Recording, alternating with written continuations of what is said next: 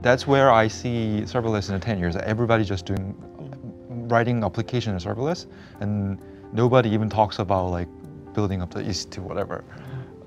But I think after that, what could happen is that we already see from some company doing it is that the even more componentized applications, such as like even Amazon doing this similar thing, which is people don't even write application logic. They actually just reuse the component that's already built with the infrastructure ready and just plug it in.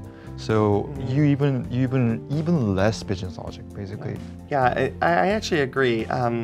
So when I was first starting IOPipe, the original premise before we realized that observability was a much better and effective and timely wedge, we had experimented with some prototypes around building reusable components. And the idea was that not just could we have reusable components, but when we get to a point of a serverless world, when we don't have to worry about the infrastructure side and the code defines the requirements of infrastructure, and we have reusable components, at what point can we use machine learning to compose those components in a way where developers are no longer writing new code?